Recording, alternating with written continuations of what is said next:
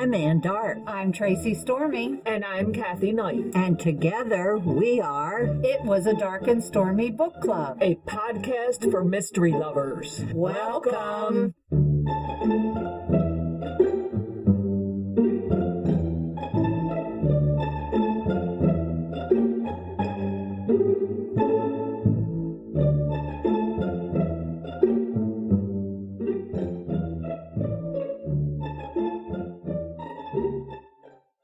Hello and welcome to episode 158 of Dark and Stormy Book Club.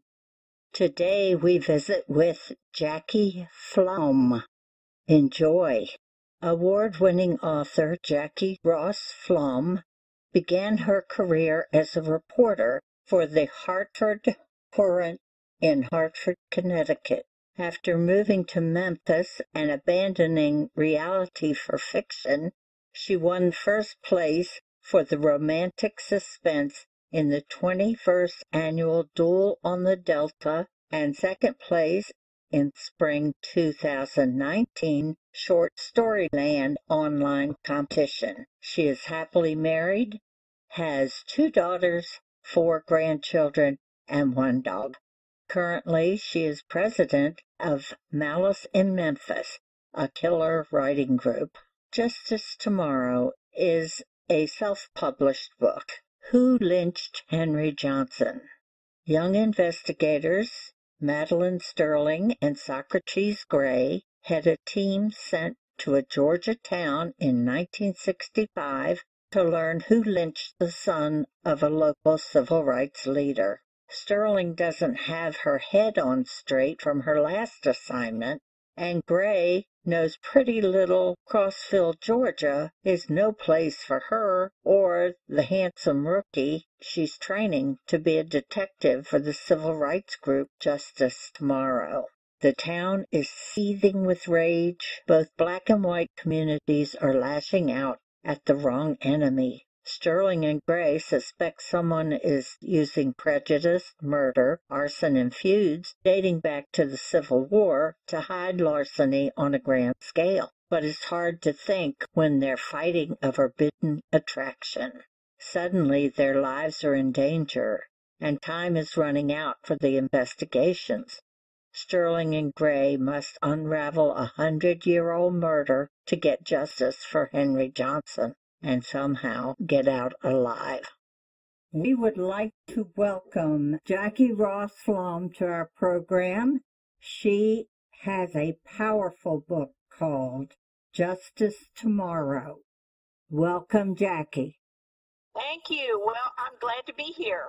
Justice Tomorrow was a powerful story of an effort to bring equality and justice to the 1960s South. Was the murder of Henry Johnson based on an actual death during that time? If so, was his murderer ever brought to justice? No, actually, you go to the Southern Poverty Law Center and go to the wall, I think they call it the Wall of Heroes. And it's a whole series of stories about people who were murdered in sometimes horrific ways for the cause of justice or just because they were black. Some of these murders were actually brought to justice and some weren't. That was where the lynching scene came from. It wasn't an actual case per se. It wasn't actually one. All the characters and all the events that I portray in this book are pieces of actual events or actual people that I know. I only know how to write real people. I just write about them in pieces. I might take one person's laugh and one person's disposition and one person's stride or history and kind of mush them up all together and see if it all sticks together. Think of it as making meatballs. That's a fun way to think of it. You make a character the way you make meatballs. At some point you say, I have too much sausage in this, or I have too much pepper. So you add or subtract. And that's sort of the way you create a character until you get the perfect meatball or the perfect character. That character or event becomes real for you. And if it doesn't become real or that person isn't real for you, then you cannot possibly make it real for the reader. I think from the reviews and the comments that I've received, I made the characters real. Definitely, you did. There are only really a couple of people that are characters that are real. Do you find that every character has to be real? Oh, no. No, I think it gets too confusing if you've got too many voices in a book. Especially a story like this. Sterling, you wanted that to come through, not a lot of background noise.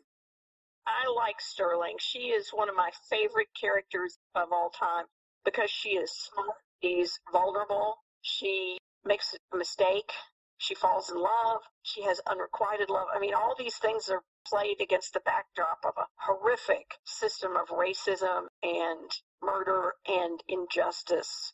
But if you don't have some relief from all that, it gets tedious to the point where I don't know if you all have read Mississippi Burning or some of Greg Isles' books about Natchez burning. Sometimes I think those books are so horrific and so intense that it's like running a road race.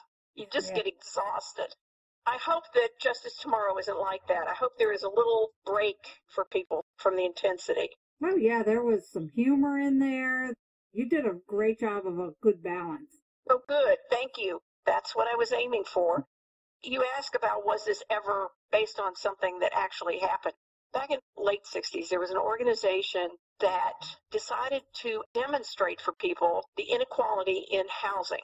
So they hired a white girl and a black man as a couple and a similar black couple. They gave them similar backgrounds. They gave them similar bank accounts, similar everything. Even to the point, I remember that the women wore the same dress. And they went to real estate companies and asked to be shown houses. They wanted to buy a house. What it showed, to no one's surprise, is that black couples were steered in one direction, white couples in another, and black couples couldn't get the house they wanted, but white couples could. And I started thinking, what would happen if instead of being investigators for housing, those same people were investigating civil rights murders, like the ones that you see depicted on the Heroes Wall at the Southern Poverty Law Center website? And I got real into that. What would happen? Someone back then, journalists were the ones who were actually doing it the most, but what if there was a secret organization that sent people out, like these black and white couples, into their own communities to find out who killed all these people and to gather evidence against them, so that at some point there could be justice in Southern courtrooms? Because remember, they tried white people for black murders all the time, and they rarely, if ever, I love the University of Georgia. So I went there for a whole year. The first thing I remember, I led a very sheltered life in Kentucky, and my parents were driving me to school, and we stopped to go to the bathroom in this little Georgia town, and I saw white women, black women restrooms. And it was the first time in my life that racism and discrimination actually smacked me between the eyes. Actually, I put that incident in Justice Tomorrow. Sterling never quite gets over that either. I was truly stunned. It was really the first time I had seen in black and white that institutional racism was a real thing. Up until then, it was just something you saw on TV. There should have been an organization if there wasn't one. Wouldn't it be wonderful? But I have never been able to find them. If indeed there is such an organization, I would love to tell your story. But I couldn't find one, so I made one up. I thought it was actually very clever. On my website, there is a little backstory for Sterling and for Gray as to how they came to be part of Justice Tomorrow. It's a very short little vignette about Sterling and a little short vignette about Gray to talk about how they got involved. You can go on my website, www.jrflaum.com. Read those stories about them, although you don't have to know about them in the book. No, their story came through very well. You said you were sheltered growing up in Kentucky. We kind of assumed that being raised in the South, you would have witnessed quite a lot of hate and discrimination, but it doesn't sound like it until you got out of your comfort zone. Right. I really was sheltered. My mother went to school in Georgia at Burnell. She would tell me stories about life in Georgia, and hers was not the same story I was hearing on TV. In my hometown in Kentucky, integration was, don't ever remember it being a big thing. What happened was the black high school in my town was in terrible shape, so rather than build a new one and go to all that expense, they just integrated. So that was a very interesting business decision. Exactly, and money talks. Right. I was a freshman at the old high school, I think the second year of the integration. I don't remember a thing. Now, I know there were incidences, boys being stupid and girls being twice as stupid. Isn't that awful what she did? That kind of thing. So my friends never put up with that kind of stuff. We just integrated. That was the end of it. And then I went to the University of Georgia, and it was, hello, Jackie, welcome to reality. Yeah. Sterling is a very good character, and so is Gray. Will their story continue in another installment of the book? Yes, and thank you for asking. I'm working on a sequel called Price of a Future, which follows Sterling and Gray, too, through, how can I say this without giving it away?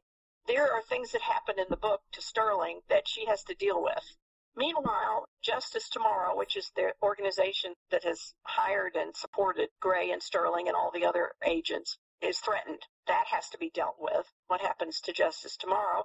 And then what happens to Gray and his brother, Aristotle, when they are trying to be safe from all the fallout from Justice Tomorrow? So there are several storylines that have to be picked up in Price of a Future. This next story deals with another issue that happened in the 1950s and 60s, which is the baby thefts. I don't know if you recall this, but in the 50s and 60s, girls who got into trouble, quote, end quote, went to places to have their babies. Then most of the time, it was felt that the baby would be better off with a mother and a father as opposed to just a mother. So these women were encouraged to give up their children. In many cases, that encouragement took the form of coercion. This is one of the storylines that we're going to be following in Price of the Future. I'll definitely be looking forward to it. Well, thank you. This book is going to be published in the summer, which means I have to get cracking on it. When it comes out, be sure and let us know so we can give Be it the first to read it. Yeah. Oh, good. I absolutely will let you know. I'm excited about it. It's halfway done. I just have to be not distracted by all these short stories. Talking about all the characters in Justice Tomorrow, how did you come up with such wonderful, unique names? You mean for Socrates Gray and his brother Aristotle Gray? Silver. Oh, they nickname him Silver because he hangs out with Madeline Sterling, and his name is Gray. So they couldn't have two Grays in the training program. The people in the training camp came up with the name Silver for him. It fit with the character Socrates Gray to have and Aristotle Gray. I wanted them to be sons of very well-educated people, teachers, who valued the classics and taught their sons to use proper grammar and to read, listen to opera. At one point during Justice Tomorrow, you remember Aristotle longed for the days when he can go to the symphony again, take a shower on a regular basis. That really is Silver's thing. He loves showers. And also, they are educated men themselves and value that in others. Their names fit their characters. Now, Sterling, I just happened to like the name Sterling. I wanted to name someone. It had to be Madeline Sterling. Madeline was kind of a throwaway name. It just happened to come up in the rotation of names that I use. I kind of forgot her name was Madeline because she was just Sterling. That's what she prefers, and she explains to her new friends in Georgia that her father always said she was named after silverware. That's how I came up with the names. I really didn't have anything nefarious going on about it. I wanted something that showed how educated and what fine educators Socrates and Aristotle had in their background. It's part of who they are, tragedy that happens to them because of the fact that their parents were such educated people. Looking at your website, you design jewelry. I do. It's my stress reliever. Are you going to design something for Justice Tomorrow? Actually, I need to get my act together and put it up on the website. You already know how I love technology. Getting anything up on my website is just all-day process for me. But I've already designed the sterling necklace is white with little silver in it. Crossville, Georgia is the name of the town where Justice Tomorrow is set. So I have a Crossville necklace set, and it's red because, if you recall, Crossville is a fire. They are aflame with rage at the wrong people, as it turns out. And then, of course, I have grays. It's black with silver in it. I need to get that off the dime and put those up. Now, you mentioned spending a lot of time writing short stories. I'm curious why this story needed to be full length. Did it start out as a short story? Justice Tomorrow began and finished as a novel. That was the first thing I actually created. Then I began to write short stories because of the discipline. I belong to a